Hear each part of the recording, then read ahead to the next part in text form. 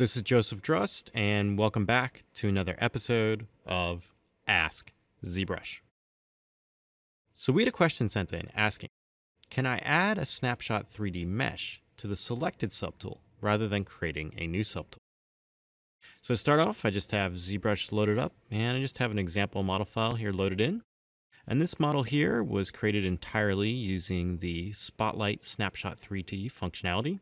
So I loaded in some alphas, and then using SnapShot3D along with the live Boolean system, I was able to quickly generate shapes and then use those as subtractive forms to come through and start carving away and generating a mesh. So the question is asking about, when using this process, if there's a way to get the generated Snapshot3D mesh to be appended to the current subtool.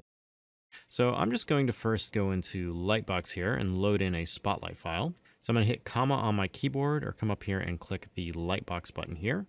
And then at the top, I want to navigate to the Spotlight area. And then I just want to locate the 512 hard surface Spotlight file here and double click to load that Spotlight file in. After it's loaded in, you'll see a series of alphas over here. I can press Z on my keyboard to get the Spotlight wheel to appear. And now I can drag that down so I can see all these.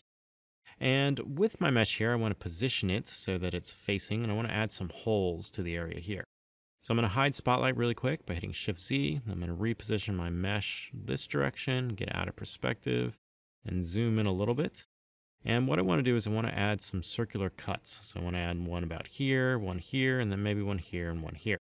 So I'm going to go back into Spotlight by hitting Z on my keyboard. I'm now going to select the circle alpha right here, and just make sure it's the highlighted one. I'm going to click and drag to move that over to my model here. I'm going to scale it up just a little bit. So I want to create a new subtool from the alpha here, and I want that subtool to automatically be set to subtractive mode. So I have the live Boolean option active up here, so that way as soon as I generate the subtool, it's going to look like it's cut out of the model.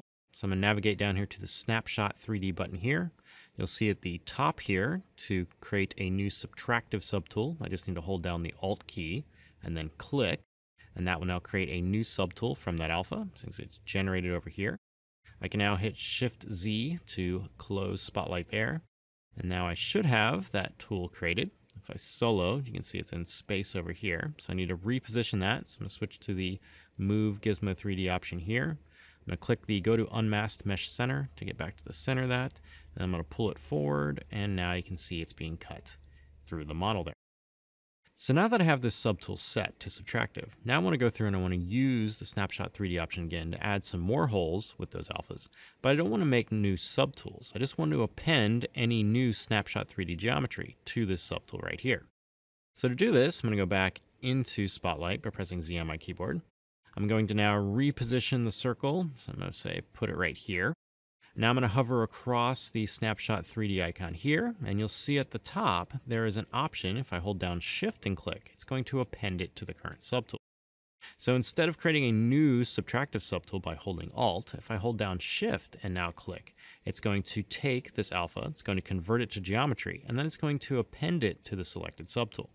Since this subtool here was already set to subtractive, anything now that I append to this subtool is also going to be set to subtractive. So if I want to punch another hole out right here, I can just hold down the Shift key and then click on this icon here. And this is going to append this geometry to the selected subtool, which is already set to subtractive, and it's now going to cut into the mesh. Now I can reposition this and put it over here, do that same process again, hold down Shift and click, then come down here, hold down Shift and click, and you'll see now I've created all these holes, and they've all been appended to a single subtool.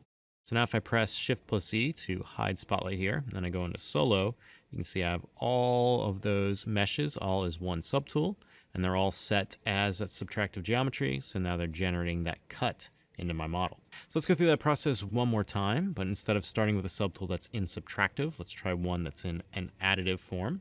So I'm going to press Z on my keyboard to get back to Spotlight here. I'm going to grab this guy right here, move in position like so, maybe place them right here, and then I'm going to recenter the Spotlight wheel.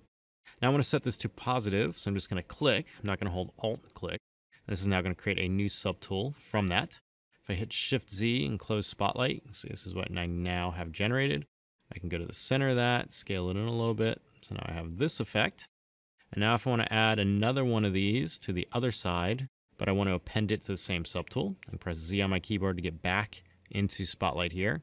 I can put another one over here. And now instead of just clicking, which will create just a new subtool, I'm going to hold down Shift again and then click, and that's going to append this to the current subtool I've selected, which is this one over here. And this subtool is set to additive instead of subtractive. So it's going to append this part now into this subtool, and it's going to be displayed as a positive. So holding down Shift and clicking, and that has now been added. And now if I hit Shift Z to get out of Spotlight here, you can see I now have two of these guys, and they're in my mesh, and they're also set to the additive functionality. So that is how you can go through and add Spotlight 3D geometry to an existing subtool. You just need to go into Spotlight, and when you click on the Snapshot 3D icon, make sure you hold down Shift, and that'll perform an append functionality, and it will append it to the current subtool you have selected. So if you have any other questions related to ZBrush pipelines or processes, please use the hashtag AskZBrush on Twitter. Happy ZBrushing!